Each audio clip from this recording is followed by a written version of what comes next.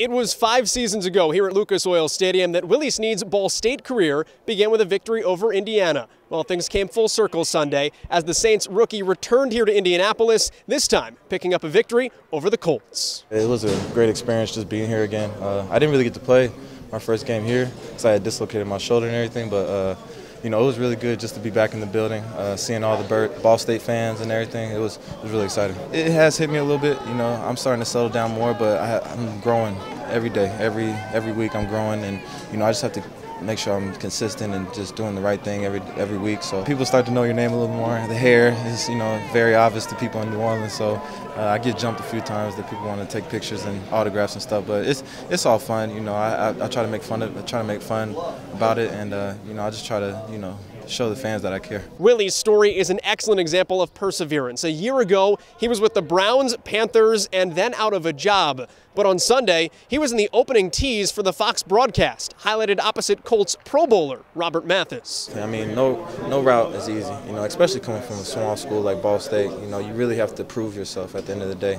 And, you know, I wasn't able to do that first year, but I went through the process and I knew what to expect second time around. So that's when I really told myself that I have to step up and, you know, make more plays, make a play every day. And, you know, that's the thing. If you can make a play in this league every day and show consistency, that's all it takes. And if you're a baller, they're going to find you. And, you know, I'm here. You know, they know I can ball. They know I can go out and just give great effort every day. And, you know, that's the key. That's the formula to be in the NFL. It's just giving great effort, competing every day, and making plays. Ball State, of course, still runs deep in Snead's blood. He is still second all-time in receiving yardage for the Cardinals.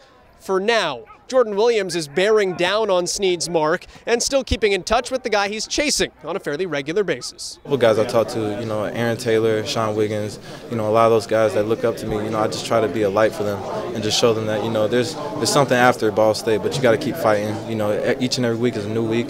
You just got to keep going, and you know, those guys are fighters. You know, they're gonna fight to the end. So I'm proud of those guys for what they've done so far, and I can't wait to see what they do from here on out.